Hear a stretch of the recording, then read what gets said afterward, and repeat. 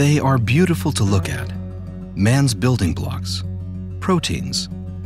They build, repair, and give signals to our bodies. Without them, we would not exist. But to date, our knowledge about proteins is very small. Mathias Uhlén wants to change that. He is the driving force behind Sweden's biggest scientific project ever. He is now charting all 20,000 different types of human proteins in what he calls the Protein Atlas. And the reason for doing this is to be able to then create the drugs for tomorrow, the diagnostics tomorrow, but also to understand the biology of human beings in a more basic sense.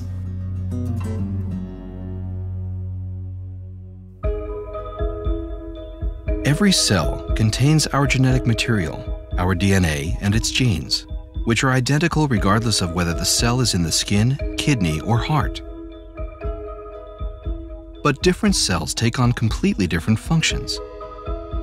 This is due to different genes in the DNA being activated in accordance with the part of the body in which the cell is located.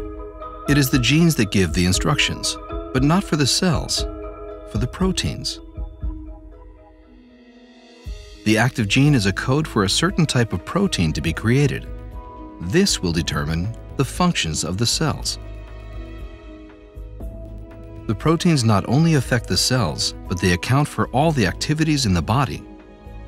They build muscle and connective tissue, catalyze chemical reactions, send signals back and forth, and much more.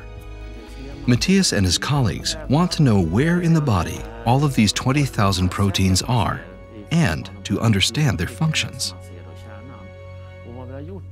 Det finns i den här vävnaden kanske 13-14 000 proteiner, men vi har bara färgat ett av dem. Så att på det sättet så liksom lyfts fram ett protein från alla de här 14 000. Och då kan man titta precis på just det proteinet då. Och det är väl liksom det som är det unika. Det är ingen annan grupp som gör på det här sättet och så här systematiskt går igenom alla människans byggstenar på det här sättet då. This project is a huge collaborative effort. Labs from Asia, Europe, and the United States are working in cooperation to map all of the human proteins. Here at the Science for Life laboratory at the Karolinska Institute is where the entire project is based. It is bustling with activity here, a tightly packed space between machines and microscopes. During the last years, there has been a lot of development in new technologies, and we're trying to then use them in our project with new ways to analyze data and generate data, but also new ways to get material from patients. And it is with the help of this new technology that they can now find and mark individual proteins. This has led to several major breakthroughs in learning how the body is built, one of which was even more surprising than the others. I think one of the most surprising things that we have discovered is the fact that so few building blocks, so few of the proteins are only expressed uniquely in one of the tissues or organs in the body. When Mathias began the project over 10 years ago, he believed that proteins found in the kidney would differ from those in the brain. But it became increasingly clear that this was not the case. Only about 10% of the proteins are tissue-specific. Over half of all the proteins are found everywhere in the body. This is a revolutionary and illuminating finding. The pharmaceutical and research sectors will now have all new tools to work with. Almost all of today's medications are directed against proteins, but so far, they are only targeting 3% of our 20,000 different proteins. If you, for instance, have a treatment for liver disease, the risk is that the protein which the medicine is aimed at is also found in the brain. This can have serious consequences and also explains why many drugs have so many side effects. What we would like to do is, first of all, then to find new protein targets. So we go from the 3% to maybe 5 or 6%. so finding new targets for new treatments.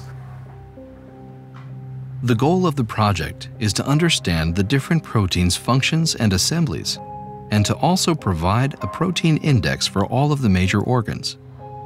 This will not only lead to the creation of more effective drugs, but also teach us how to treat illnesses properly and to provide answers as to why we get sick.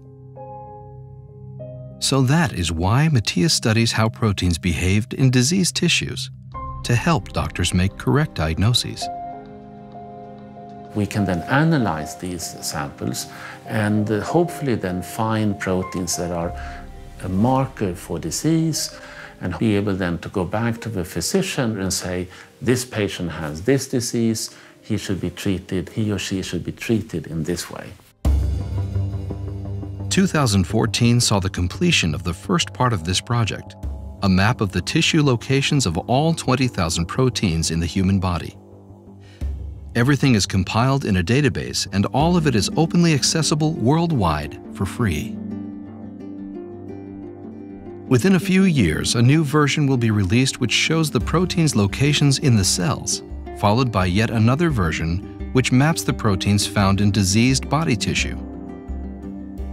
Altogether, it will result in an archive or database, providing opportunities for massive changes in the production of new drugs and treatments.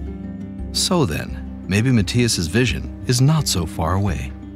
Another dream of mine is that we can then create a simple blood test that maybe you take once a year, where you can then find diseases very early on, and also to help the physician how to treat patients.